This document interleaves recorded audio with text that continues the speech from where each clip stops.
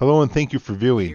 This video is almost a throwback, and I do have a link to footage without time lapses which can be found in the description.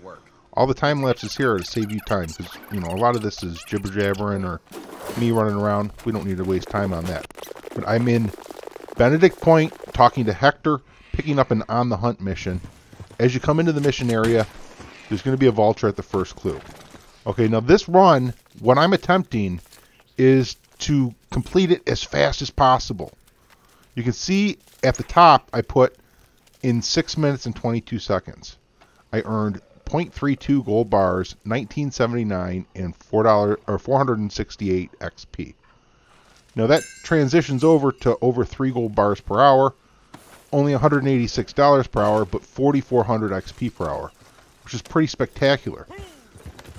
Prior to RDR2 coming out of beta, we could not achieve these gold bar earnings by just quickly running through these missions.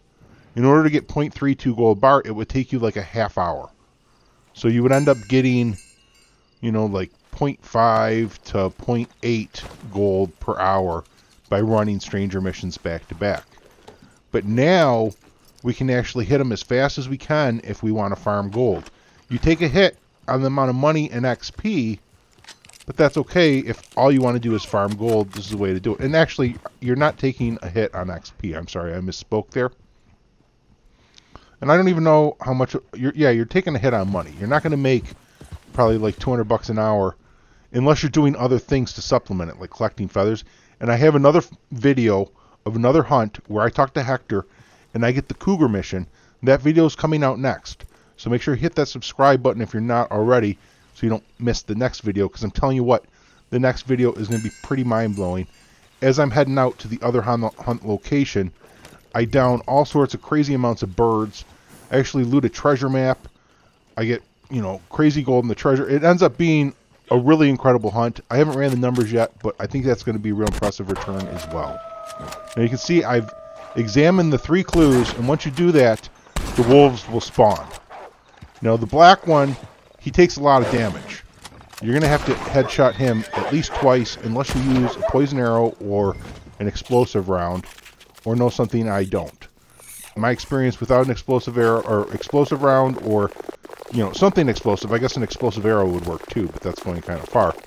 It's gonna take 2 shots. So as you can see, 6 minutes 22 seconds is the whole run of this footage. I'm going to run to the butcher too in order to sell this vulture and feathers, so I can include that in the run.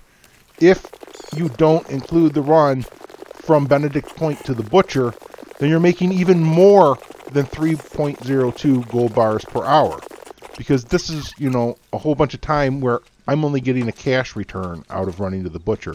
I'm not getting an XP or gold bar return like as if I was running into another stranger mission.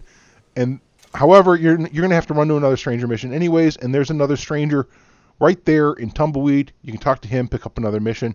Just, make yourself all over the map, hitting these missions as fast as you can. Thanks for viewing, subscribing, thumbs up, and sharing, especially hitting that join. I'll catch you all next time.